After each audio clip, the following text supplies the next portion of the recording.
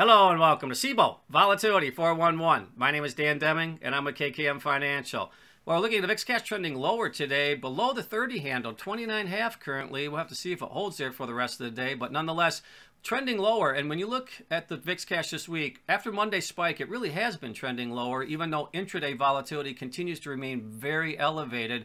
I do want to point out that when you look at realized volatility from a closing basis, and that's typically how it's measured, week over week, it's at 16%. That's only up slightly for 30-day realized volatility. But nonetheless, we know why implied levels continue to stay elevated due to that intraday volatility within the markets.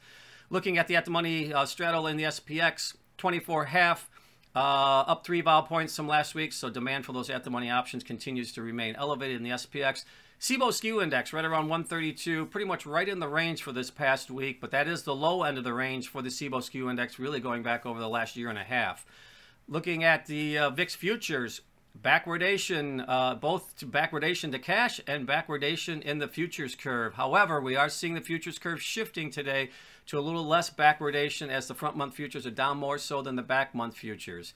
Looking at VVIX, measure implied volatility in the VIX options, 138. Now, this is an interesting dynamic. Now, we did see it spike earlier in the week, but this is lower than where it was trading last Friday. So this is the low end of the VVIX range, really, for the last 6 trading sessions. So we continue to see a little bit of demand coming out of those VIX options as we move through the week. And when you look at the activity in the VIX options this week, it's really centered around the February at now the money calls, March at now the money calls, and April at now the money calls. So a lot of action right around the at the money strikes when you look at the activity within the calls and the VIX options.